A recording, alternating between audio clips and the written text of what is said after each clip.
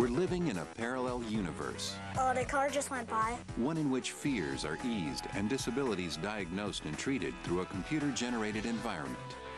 Wow. This is cool. A patient's dream. It's virtual reality. Anywhere I look, I'm actually panoramically seeing something different. Technology and medicine are merging in new ways to help many become virtually healed.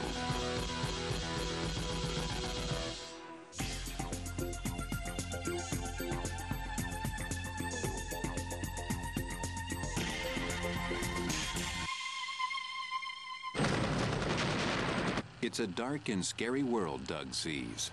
To my left, I could hear or see choppers coming.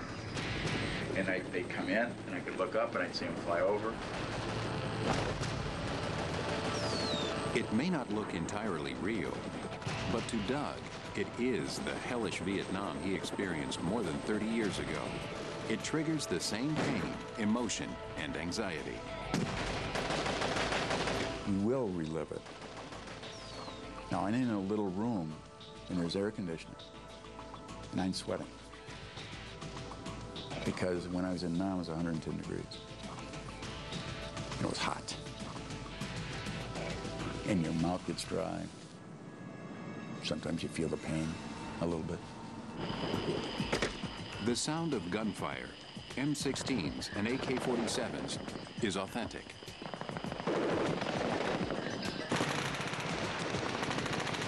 So are the sloshing noises Doug makes as he trudges through a marsh.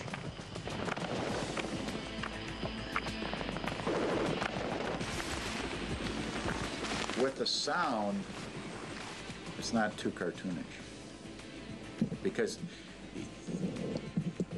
you're taking yourself back. Rice paddies, a landing strip, and open fields are part of the landscape.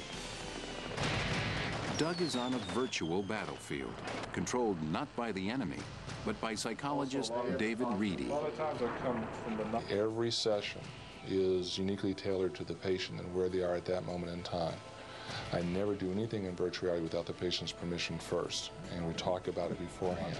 If the patient starts to become overwhelmed, then I back off the stimuli. I may lower the volume, I may turn off the effect, I may stop it.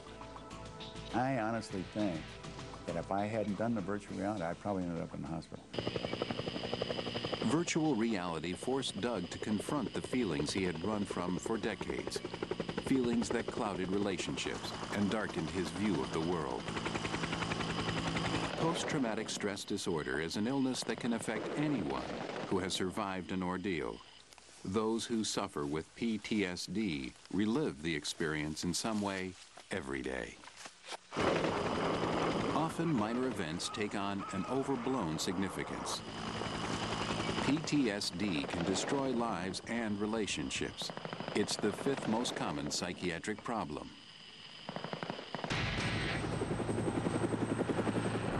Virtual Vietnam is an example. They're reliving it. And so patients see water buffalo in that environment. There aren't any. They see other soldiers. There aren't any. Because they're projecting in. And that's what you want them to do.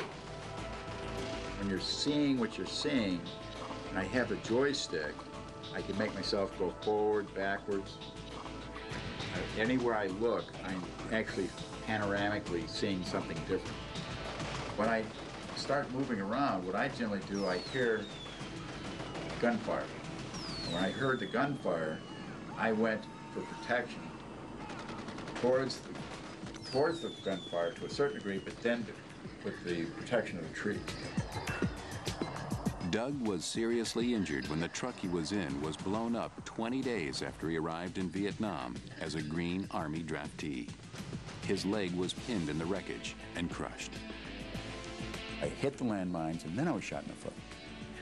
I don't know when, but basically the whole truck was caved in, and for all practical purposes, I said I'm dead. Doug's physical injuries healed, but the war left psychological wounds that led to excessive drinking and constant irritability. He suffered from flashbacks and lost sleep. His 2 marriages ended in divorce. Emotional numbness and detachment were painful and ever-present reminders of Vietnam. Whether it's a little injury or a big injury didn't really make a difference, but you saw the problems and the physical damage that's done by war. Doug and fellow vets Claude and Donald are part of a research study at Atlanta's Veterans Administration Hospital.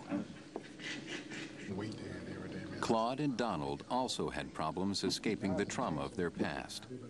Neither had sought help until now. It made me realize that the 30 years I could have sought help earlier. I probably had a much fuller life. When I first put it on, it kind of shocked me. You know, I said, "Wow!" You know, it's kind of sudden, like you right back where you were 30 years ago almost. When we put it in slow motion, then they could ask me the questions as to what it was like for me. So that's what gave me a clearer picture as to where I fitted into it. Vets experience Vietnam almost the way it was when they were there. The virtual war is waged in daylight and darkness, in fair weather and fog. Engineers strive to make this world seem real. One of the things we've learned from building several of these environments and working with patients is that as long as we have a good caricature of the environment, that's probably good enough for therapy. So it's important not to have anything obviously wrong. One time we had the helicopter, so it came in for a landing at the wrong angle, and everyone noticed that. Hobby Tower, long easy, 316 Delta Bravo, flight at 25 knots per landing. The helicopter, a Huey, is what was used in Vietnam and now lands at the correct angle. All of the sights and sounds combine to transport war survivors to a time and place they can't get to in any other manner. And it may be the only safe method of exposing patients to guns and bombs without actually putting them in harm's way. Control is one of virtual reality's advantages. They're very careful not to push the vet beyond what the vet can handle. I think some therapists are afraid of exposure therapy because they're afraid the patient will get too upset. But getting upset and dealing with the traumatic experience is sometimes part of the healing process. The key is to do it right. You basically take yourself right back to that time and place that you were in now. Reedy is convinced that virtual reality, in combination with group or one-on-one psychotherapy, really works. We measure before treatment, immediately after treatment, at 3 months and at 6 months later. And in the immediately after treatment, at 3 months and 6 months later, in all three measurements, there are significant decreases in the symptoms of post-traumatic stress disorder. Donald and Claude still need therapy, but they credit their virtual trips to Vietnam with helping them. That was the hardest part, to confront it. And then once I did it, then I wanted to get something out of it. And that's what was able to be accomplished. It's not a cure-all, but it's a beginning for me. And I realized I got more work to do. But now I'm started, and I see the results can be positive. Having confronted his demons, Doug no longer runs from them. Life is more manageable. He can finally deal with the memories of injured comrades that had haunted him for years. But I used to think about that scene, and I don't cry about that anymore.